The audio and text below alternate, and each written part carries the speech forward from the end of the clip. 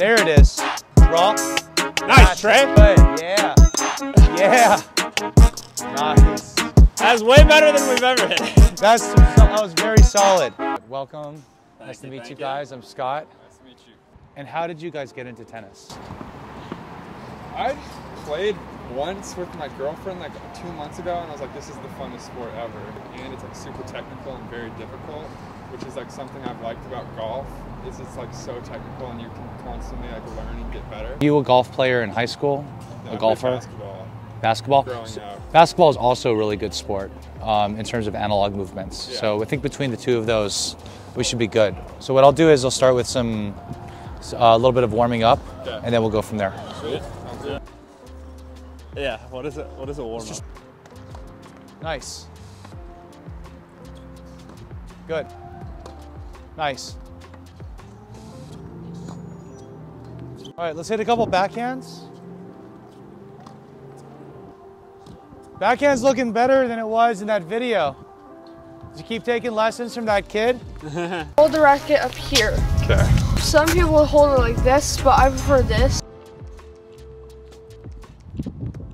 You're already ahead of the game. What I mean by that is that when you're moving, you're not like forcing your stroke, but instead you're kind of galloping in and using momentum like effectively into the swing.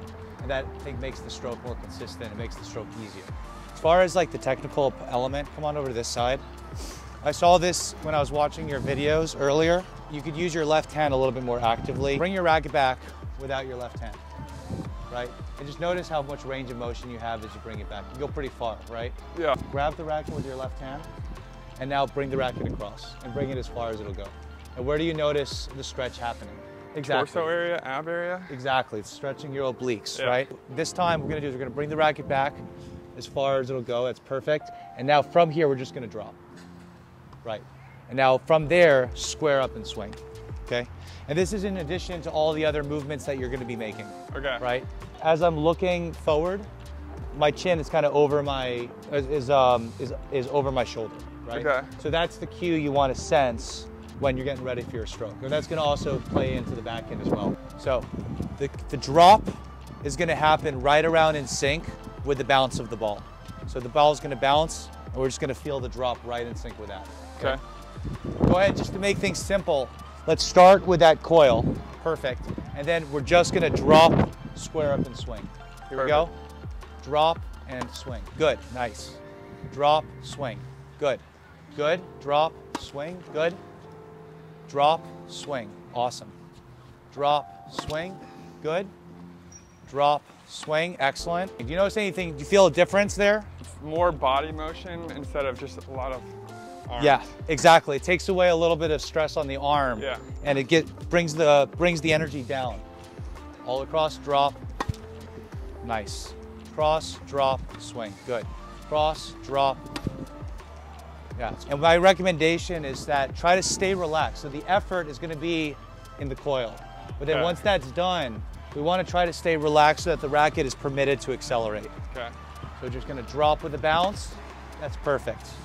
Coil, drop, and just easy square up and swing. Just let that racket go. And again, the less you try on this, the only effort that you want to be putting in is in the coil.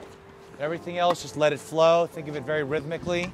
1, 2, 3. Beautiful. 2, 3. Good. Okay. What we're going to do now is we're going to add a little bit of movement. And in some ways, this is going to make things easier because you can take advantage of that dynamic movement and flow into the stroke, just like you were doing in the warm-up. 2. Good. 2. Good. Yeah. Not bad. Really let that racket drop. We want, ideally, the arm to be extended before it starts going forward. Yeah, that's it. 2. Good. How's it feeling so far? Way better. Good. Yeah. All right, so let's see your backhands again. Down the line, please. I'll try. Move this way. And if you hit me, it's a TikTok video, so. That doesn't mean hit me, though. That's good. So the big danger of the two-hander is it's easy to stiffen up on that side. Here's what we're gonna do. The first cue is we're gonna try to feel that right shoulder underneath the chin. Perfect. Great. What we do is we want the racket to be up, strings out, and the racket a little bit away from the body. Or 2, when the ball bounces, is just like on the forehand, we're just gonna let gravity drop the racket head. And what you're gonna notice is that if you let it drop enough with a loose enough wrist, your top wrist is gonna be bent down like this, right? Let's try that. So we're gonna go back 1, drop 2, okay? Then right as we drop, we're gonna square up as before, and we're gonna take our swing. Do you recommend the two-hander for every beginner? No, I love teaching the one-hander. Really? Yeah, I saw you guys with 2, but I'm happy to try the one really quick. I feel like a one-hander would be more natural for me. Let's try it. Let's try one. I think that the one-hander like works better for some people, especially because you're long. Yeah. So one-handers work for like taller, kind of lankier people. So, and I prefer the one-hander. But let's try 2 first. Okay. Let's give it a shot. So we're gonna wear 1, drop. Yeah, oh, it's really good. Okay, coil, drop. Not bad. Don't forget to drop the racket head. So we feel the racket drop. Drop, that's it, exactly. Again, easy, less is more. Good, that's it. Coil, drop, good, coil, drop, good, coil, drop, good. Okay, let's work on the one-hander for a moment. Okay. Let me just see what you do naturally. Okay. I'm probably gonna get hit, but let's see. Stay nice and sideways. That's pretty good. So does that feel more comfortable? It feels like looser. Yeah. The two-handed just feels really rigid to me. So this already looks a little bit more natural to me. Okay. Without any like instruction, it just looks more comfortable. So the first thing that you got to remember for the one-hander is the grip's got a chain. So go ahead and just re-grip it like this. Okay. Go ahead and let your hand reposition behind the racket like that. Now you've got some solidity. Here we go. Just nice and easy, just step in. Good, that's already better. Good. Just nice and easy and just keep feeling that throwing feeling. That's okay. And did you feel how the topspin was just really easy? Yeah. Now is we're gonna go into what they call the pocket position, right? So it's kind of like you're sheathing a sword.